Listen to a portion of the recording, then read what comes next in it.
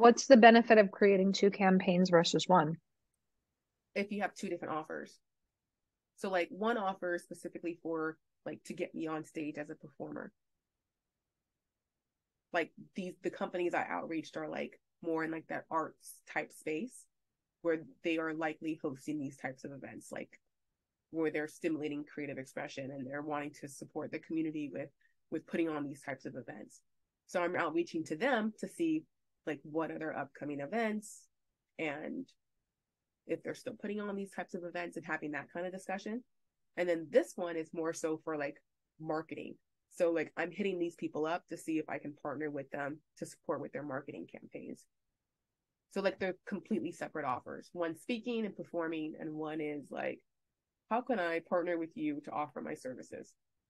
So for me, I would set up two different campaigns, one for public speaking and then the other for high ticket coaching. Yes, exactly. Because you wouldn't hit at the same people at all. Oh, when you're just using Sales Navigator, it's manual. Yes, yes. When you're just using Sales Navigator, you're just creating the list. This tool just allows you to create your leads list. I'm thinking with manual, with Sales Navigator, you set up the different lists, and then your VA has to keep track of who's on what list. And then you just basically create a campaign and have it housed in whatever organizational system for the VA. And they copy and paste the messages as they're communicating with the people on the different lists. Yes. So that makes sense in theory, right? And that's what I've done in the past.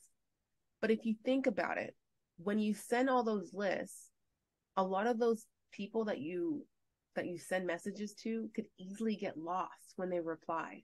Like it might not pop up to the top. It you will get lost in the messaging thread.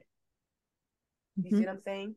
And so that's something that you'd want to be cognizant of if you're doing manual, is to make sure that your team is very cognizant of like checking Mm-hmm. and making sure that they're not missing out on responses. Gotcha.